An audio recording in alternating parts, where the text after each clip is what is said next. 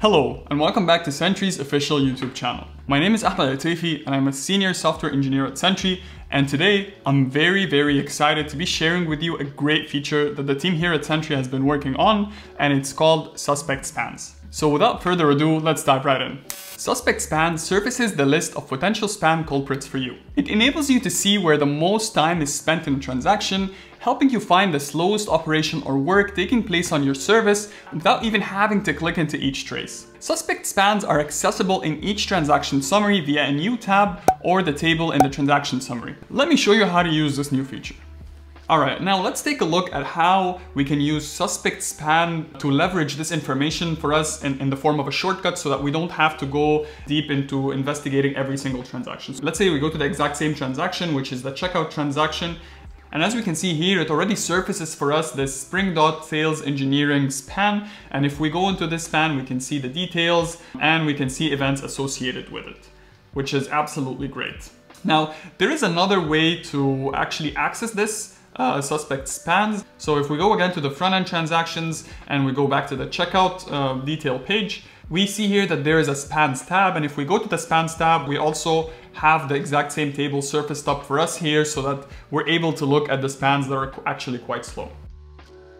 And so in just a few clicks, you have found the precise span that needs to be improved, and now it's on you, the developer, to apply some of your coding wizardry to improve the whole transaction time. And to even add on how much time you can actually save by using the Suspect Spans feature, let's take a look at this transaction with multiple potential culprits. Now, to really shed light on how important or how useful the Suspect Span features is, let's take a look at this products join transaction. As you can see here, we've got a bunch of slow transactions, and let's say we go to this particular event. And as you can see here, we have a bunch of potential culprits, which might not be very easy to read or to understand when you have that many spans. And so as we can see here, this is the Spring.Sales Engineering span that was causing the issue.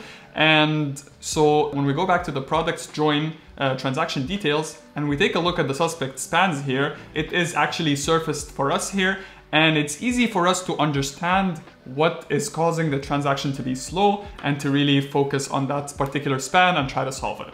You can really think of suspect spans as insights on a silver platter. Quickly, you're able to see what exactly is slowing down your transaction, get all the information you need to solve it, and trace every issue from the front end to the back end. So this brings us to the end of this demo. Thanks for sticking around, and we hope we continue offering you value. If you have any ideas, comments, or feedback, please feel free to leave a comment on this video or contact us on any of our social. Stay bug-free, and see you next time.